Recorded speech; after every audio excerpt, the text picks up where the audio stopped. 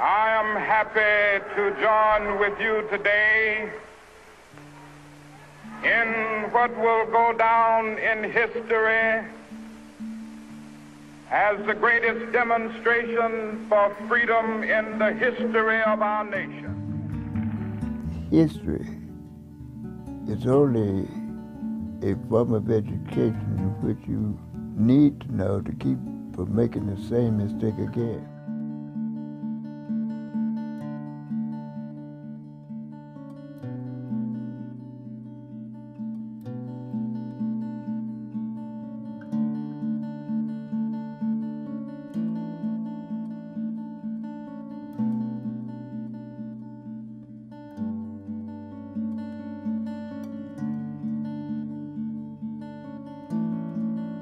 Like the only way you can really kind of get the gist of it is hearing stories, you know, or reading history books or watching documentaries on TV.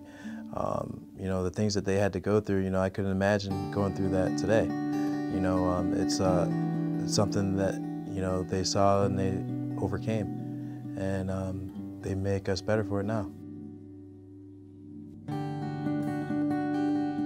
You know, I trust the Marines to the left or right of me. You know, when you go into combat, you have to be prepared. You have to be prepared that the Marine to the left or right of you knows what they're going to do, and they know what you're going to do. And you work as a team to accomplish whatever that goal is. With everything being segregated, you really didn't have that trust.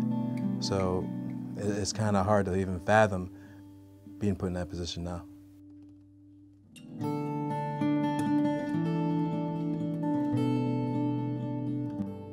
I'm glad I was able to be there to help make the history.